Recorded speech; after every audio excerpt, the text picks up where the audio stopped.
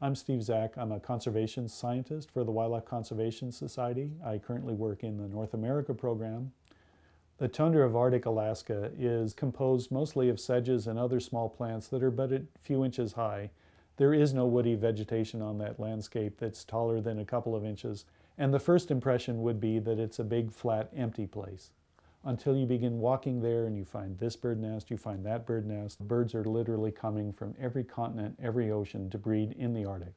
And then there's a fox walking here, and here comes the caribou herds, and all of a sudden you're in a very lively place.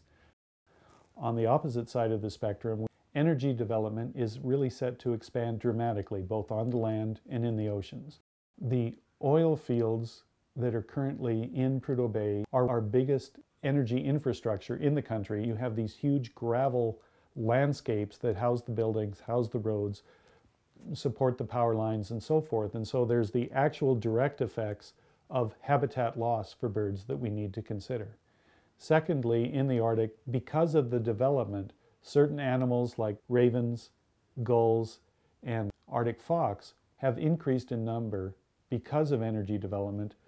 Ravens would not even be there were not there the opportunity to nest on tops of tall towers and buildings. The fox are there largely because there's a lot of garbage and because the structures provide places for them to den their young. So we as the Wildlife Conservation Society engaged in a study with many sites near and distant from oil development to examine that very issue.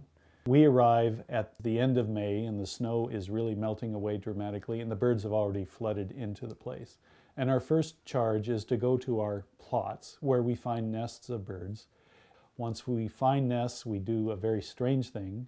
We will take the eggs of a nest, put them into a column of water, and see where that egg floats and how it's floating in the column, because our research has shown that eggs that are just laid will be at the bottom of the water column. Eggs that are about to hatch are at the top. What we found was actually a fairly complicated picture.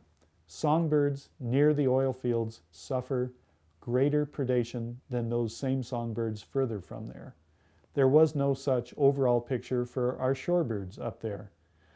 We think in large part that's because the Arctic is such a wildly variable place from site to site, from year to year, and in this highly variable place it was very hard to understand the effect of energy development on top of that natural variation. So we have a somewhat nuanced picture of the effects of energy development on wildlife. These predators, ravens, gulls, fox, they're native species. They're species we should also be concerned about. And that their numbers are increasing with energy development in turn have an effect on the breeding birds. This creates an interesting challenge for us. I think what we can do is work with industry to help mitigate those effects, not by shooting the fox or the ravens, but by reducing the access to garbage, reducing the key structures that may encourage Arctic fox to nest there in the energy development or encourage ravens to nest there on the structures of energy development. If we can do little things like that, those might have large influences.